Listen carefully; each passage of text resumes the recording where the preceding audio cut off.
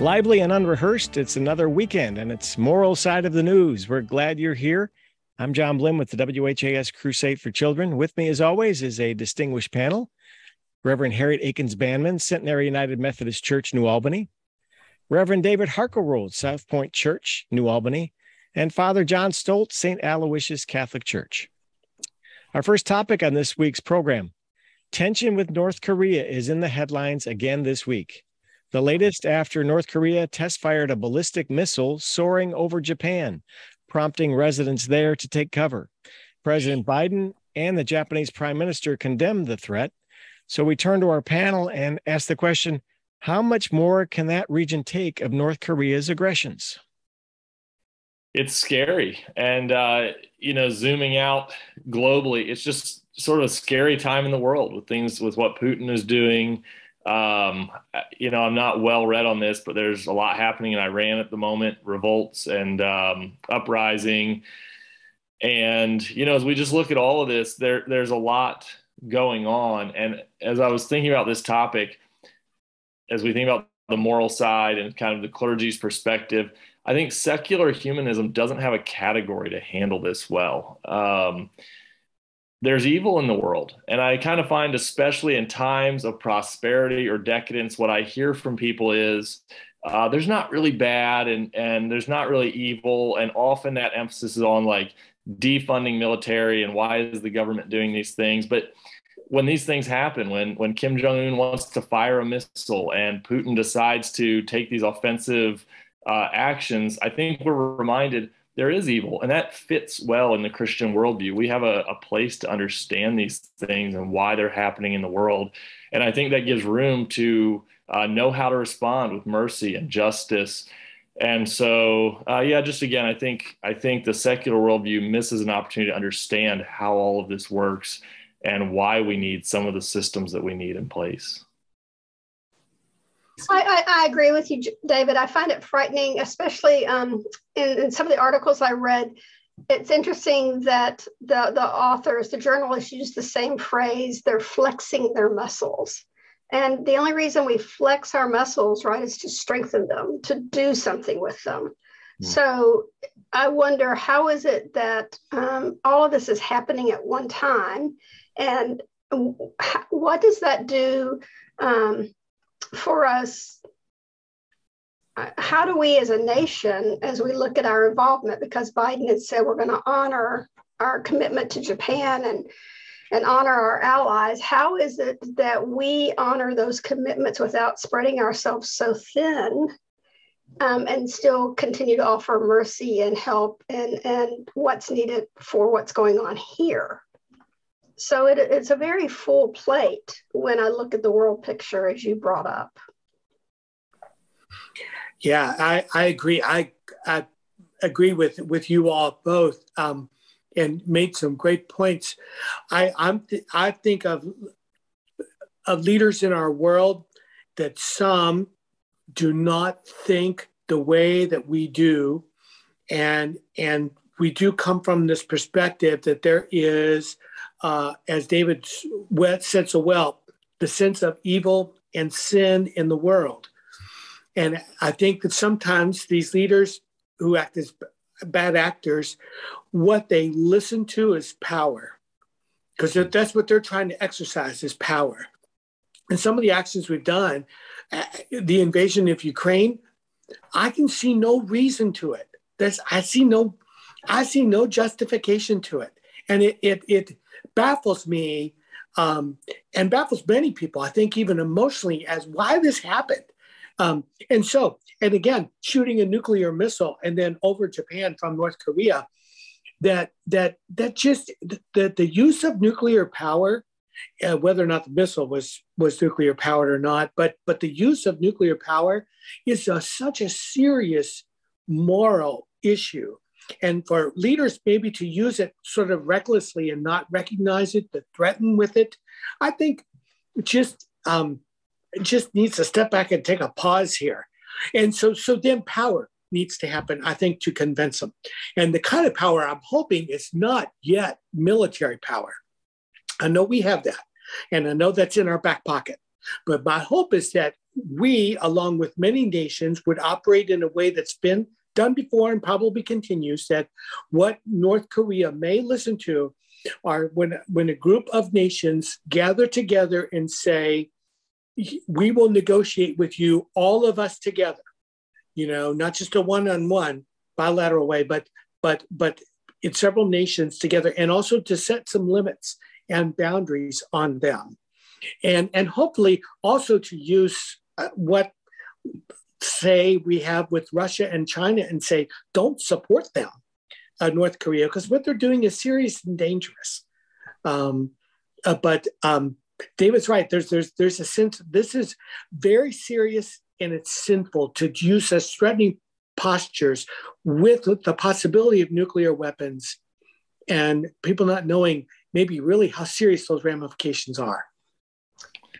Go ahead. I was just going to say, agreeing with both of you, it's politically difficult. I personally, politically, I'm not eager to get into a war. I'm not eager to mobilize or use our military. But I think that, again, in prosperous times and decadent times, the secular world, you can easily say, well, let's defund law enforcement. Let's defund military. Let's not have these groups. But a Christian worldview acknowledges there is evil in the world. There is wickedness, there is sin, and Romans 13 talks about the fact that governance is God's good grace. I can't speak today, but and the goal is not that we would hope to have to use it, but that we would acknowledge that these things are in our world, and at times that is necessary. Sorry, Harriet, go ahead. Now, the conversation is making me think about, or brought to mind Churchill's famous quote of never, never, ever, ever, ever forget, or never, never, never forget after World War II, and it makes me wonder, makes me think about our human condition and how easy it is to forget when things are going well, right? As you said, David, or we're busy with our lives and not thinking about the bigger world picture. So another, I think, thread of the moral story here is that we remember our connectedness to one another. And Ukraine certainly did that. And we were all in and watching the news. And that's old news now. We don't see much of it anymore. I have to hunt for stories on that just to stay up. So there's that moral side of our connectedness to one another and the well-being of one another, and the cultures and children and all the rest of it. And it concerns me. Yeah, it concerns me that players can just step all over that. One of the things I also notice is that when actors do this, I'll use that word, or leaders do this, I typically see them actually acting alone. So that makes me also then think that as something like North Korea shooting a missile, it's really, I'm not thinking, it's not the North Korean people who are doing this. It's the leader of North Korea who are doing this. You don't hear or see anyone else in this decision-making process. Now, who knows? That's internal, of course, and we know that. But we also know that he makes a lot of these decisions. It seems to me that unilaterally, that probably he may do it like that. And nevertheless, so then it also makes us think, as we think of our connectedness, that of a connectedness with a people who probably have no voice. And then they have a leader, though, who is acting in some ways in their name and doing unjust things in our world that just, to our minds, don't seem peaceful or reasonable or solicitous to other nations. Very good panel. We're off to a good start on this edition of Moral Side of the News. We're glad our viewers and listeners are alongside. We'll go on to our second topic now. Kentucky is one of only 14 states in which only the governor can call a special legislative session. There's a constitutional amendment on Kentucky's ballot next month that would change that. It would allow legislators to call themselves into special and extended regular sessions, taking that power away from the governor. So turning to our panel on our program, good idea or merely politics to stifle the governor's reach? I'll start with this one since I'm the only Kentuckian on the panel today. But of course, I would welcome, of course, the comments from David and Harriett, of course, and see, because there are principles that we'll talk about, I think, that apply to more than just Kentucky. But I am against this move, and it's not for partisan reasons. It's for the sake of the sense of checks and balances, that I don't think that the legislature should call a session just for themselves. A couple issues that are behind that is that there seems to me to be an increased homogeneity politically in our own United States, that increasingly in the Midwest and the South, it is increasingly a conservative area, and in the Northeast, it's and then also on both coasts, really, specifically the Northeast and then the West Coast typically tend to be a little left of center, and so there's this, and people are sort of attracted or moving there in that sense. That's going to be reflected in the legislatures. I think that kind of move means that we need to be more attentive in the way that our governments are run to make sure that there's good checks and balances. And I tend to be personally a little fearful of populism, and so I think that there needs to be a balance there, because I don't think populism is always that self-critical. Therefore, in this particular instance, I believe it's good for the governor to still call for a special legislature when needed. At the same time, just to stand by my claim, I'm not partisan. In this past year or two, the Kentucky legislature has taken upon itself to actually call for and take charge of some of the committees and populating those committees for the state. I don't remember which one, if it's utilities or education, where at one point the governor had sole power to do that, and the legislature took that on. I actually think that that's a good move. I think, again, it leads to a sense of check and balance and good power, because the reason it doesn't necessarily need to be a partisan thing is that at some point later on, our parties can change, where Kentucky could become, essentially another party, and the governor be the opposite, later on, and the rules remain the same. So the idea is really to preserve, I think, a sense of checks and balances for the good of government, and to think of that as being really important. What concerns me about the delay, about this amendment, is the delay it could make, the delay it could allow in making changes that are needed, because the time gets spread out or it gets tabled, and it just, I wonder, is that really is that really good for the people that are needing those decisions made? And that was my concern as well. And I agree with you, John. I'm not a fan as I read it, and I'm a Kentucky girl by birth, so I can say that with great emphasis. John, it's interesting. I had almost the same thought process that you had, but I had a little bit different outcome of that thought process. But I similarly thought about the fact that I similarly questioned sort of, how does this help our checks and balances in sort of an apolitical way or in a bipartisan way? And I would lean toward thinking for Kentucky, it would help the checks and balances, because the people have more voice when both the governor and the legislature have opportunities to speak. Even if the legislature met and in meeting made a decision, the governor would still have to ratify it or veto it. So I think there'd still be a lot of check and balance there.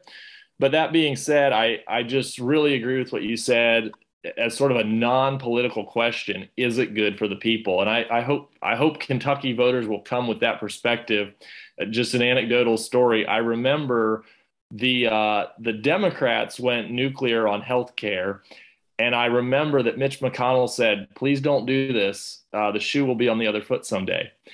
And then when the Republicans went nuclear on the Supreme Court, I remember watching Mitch McConnell. He got a sly little smile and he said, "I tried to tell you this would be the other way." And I think what you said is very true.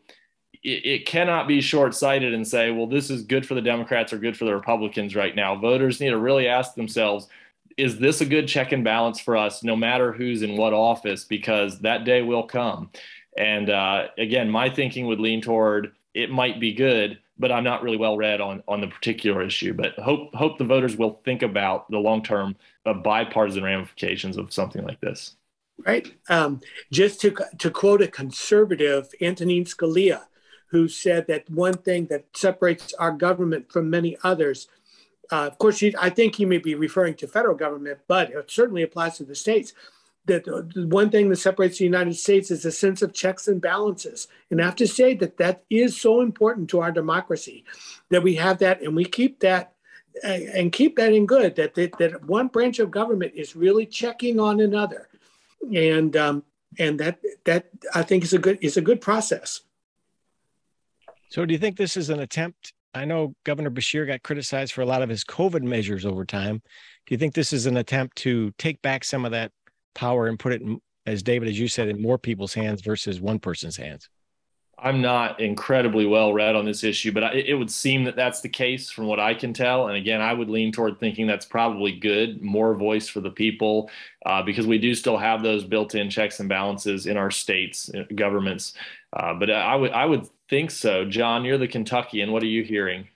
I don't know about that. I do know that over time, slowly for the past couple decades, the legislature in Kentucky has gotten more and more power. And honestly, at the very beginning, and even now, I think it's actually good for that to be the case. For the long history of Kentucky, Kentucky was basically one party, and the legislature only met every 2 years, if I recall, and the governor had a lot of power in our state. Over time, the legislature has spoken more, and with a long time, for example, and I think really at its beginning, what I recall of its exercising its somewhat of its independence and its creativity was for Kentucky education reform in an act that we called KERA, the Kentucky Education Reform Act, and that was a beginning of what I recall a first step of our legislature acting creatively, creating law for the sake of the state. And so I think that balance of power that the legislature has sort of come to has been really good. Now that there's a supermajority of one party in the legislature, I think it comes a little bit different, where the legislature can take a whole lot of power, and even when the governor should veto any legislation, they're not really bothered by it because you have supermajorities, and so they can override really any veto that the governor has. And so then they have a tremendous amount of power. And then I think we're moving away from our checks and balances then.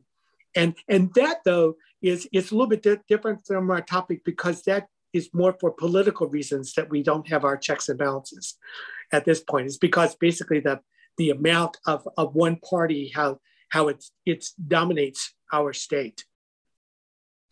Very good, panel. We got about 10 minutes left in this program. I'd like to get in two more topics if we can. So here we go. What would Abraham Lincoln think about today's political climate? Many honest Abes gathered in his hometown of Hodgenville, Kentucky last week for a Lincoln look-alike contest. So I turn to our panel and say, A, what would Lincoln think? And B, have you ever thought of impersonating anyone? Who would like to start? One of the things I most appreciate about Lincoln was his cabinet that he gathered around him. You know, keep your friends close, your enemies closer. And so he pulled together people that had the gifts that were needed during that really turbulent time to make good decisions. And so all the voices were heard. So I'm so impressed by that leadership, and hope that is a lesson that continues to belong to the memory of others who are in politics or have the opportunity to gather people and make decisions. And I'm not sure who I'd want to impersonate. I need to think on that one. Fair enough. I'm not sure who I'd impersonate. I've been told I look like Brad Pitt, but I personally don't see it. No, that's not true, but I wish it was. This is an interesting question because I have often wondered if our founding fathers were alive today, would they be conservatives or liberals? And I don't know the answer, or, maybe what would they think of what's going on today? If I'm honest with myself, our founding fathers were progressives. I mean, they were dealing with cutting edge progressive issues, pressing reform and revolution. It's hard for me to not think they would be progressive. And at the same time, they were progressive in their era. If we imported them into our era, let me back up and say, I know Lincoln's not a founding father, but my mind's just going, if we imported some of these forefathers of our country into this era, they would be shocked, I think, by where progressivism has taken us. I think they'd be shocked by all sorts of things, even aside from modernity. Just our politics would shock them. So it's really hard to distinguish them from their own day. They're children of their day. But it's a fascinating question. I would hope that they would think, we should have listened to the ladies more back in the day if they were present today, right? If they were truly progressive. Excellent. Have a girl or two at the table. John, how about you?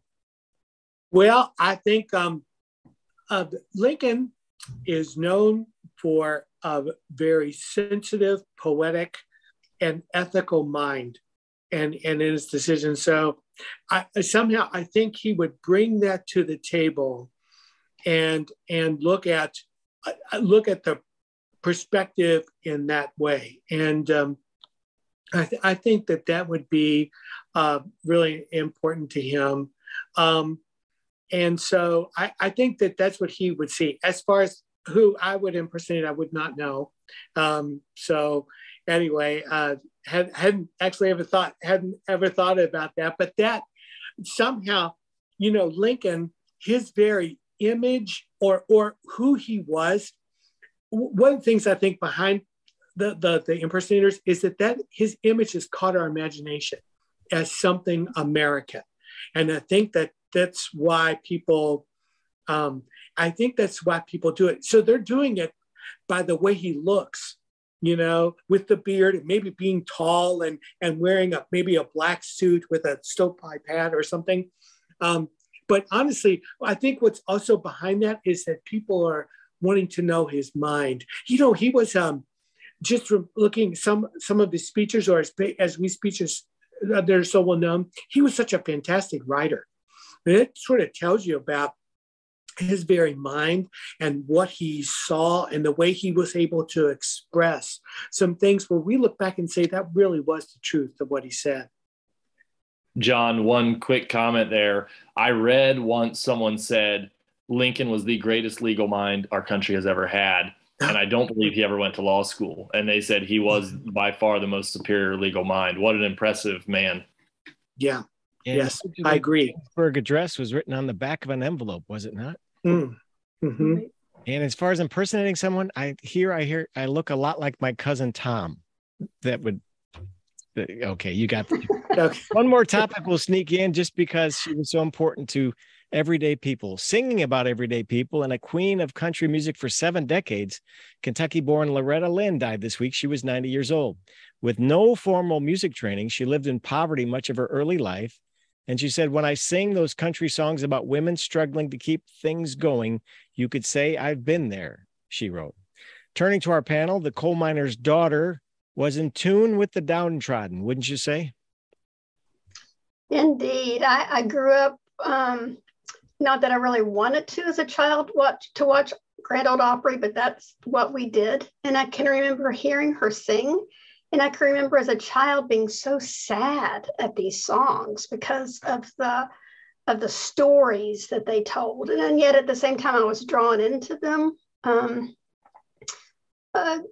because I came from farming people that would sit around in the evenings and tell stories. And she just seemed to capture in 2 or 3 minutes lyrically with the reality of what people were going through. And I'm really moved by her genius to do that.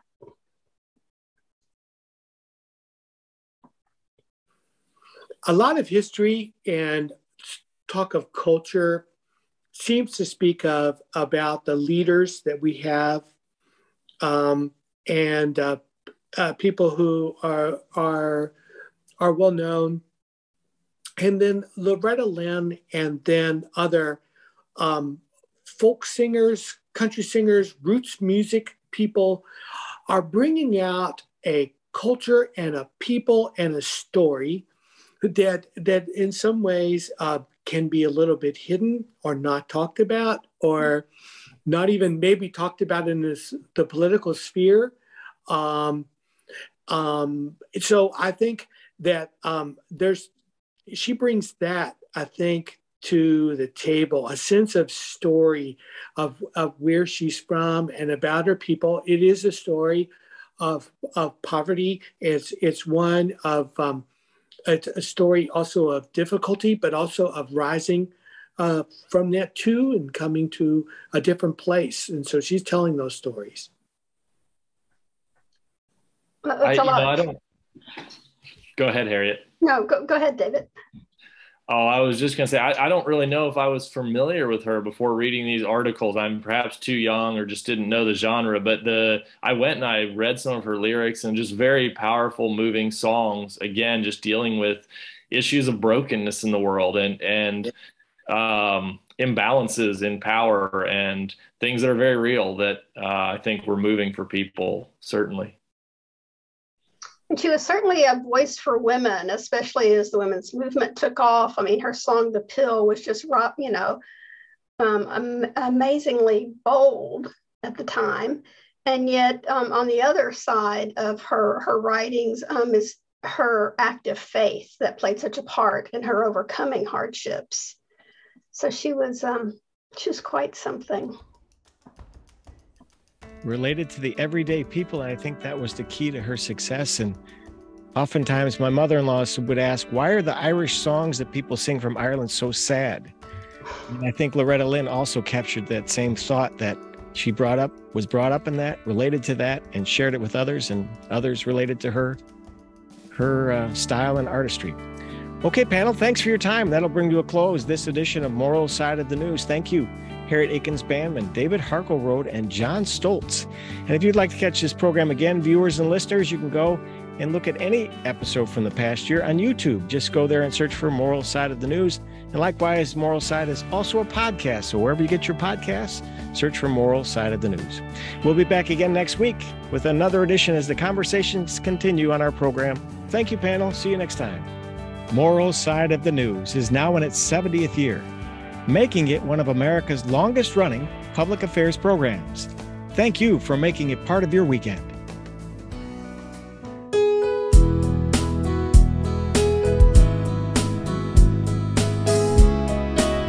Thank you for making the 69th annual WHAS Crusade for Children a big success just a few months ago. There's still time to get involved. You can donate anytime. It's always Crusade season. Just send your check or donation to 520 West Chestnut Street, Louisville, Kentucky 40202. That's 520 West Chestnut Street, Louisville, Kentucky 40202.